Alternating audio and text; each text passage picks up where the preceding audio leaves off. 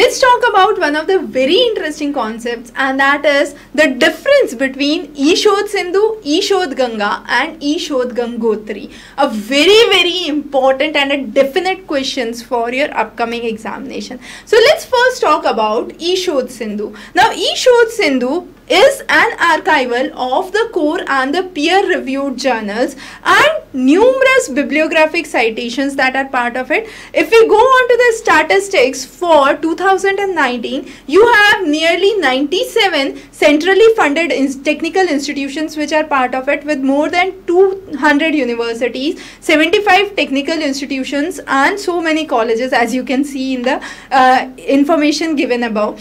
Now, what is important when I talk about the centrally funded technical education? What does it actually include? It includes NITs, IITs, IIMs, it includes IISER, it includes School of Planning and Architecture, which is mainly the Bhopal, Vijaywada and Delhi. Then you have the IIITs which are part of it.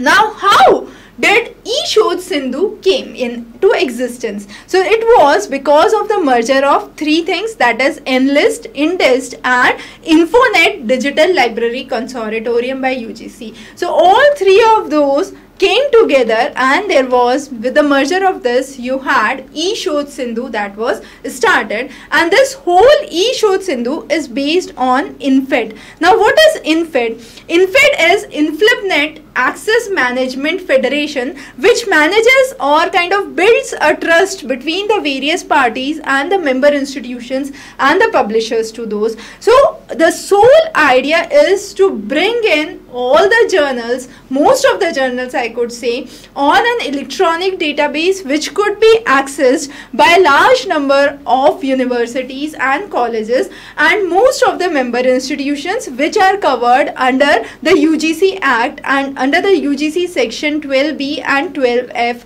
they are covered. Now what is the idea and the objective of e-Shodhsindhu? e-Shodhsindhu aims to strengthen the services which are being provided, develop a huge compendium of collection for the electronic journals that are there, bringing in the usage and monitoring the usage of the electronic resources that is taking place, provide good quality scholarly content to the students in the institutions, and with the help of this technology we can bridge in the digital divide. Definitely, if a research is taking place in Kerala and something similar to it can be adopted, let's say in the part of Northeast, that could be easily done not only within India but across the globe, and therefore it bridges the digital divide. It also is open to is provided to open universities and MHRD funded institutions which are not part of the consortium itself,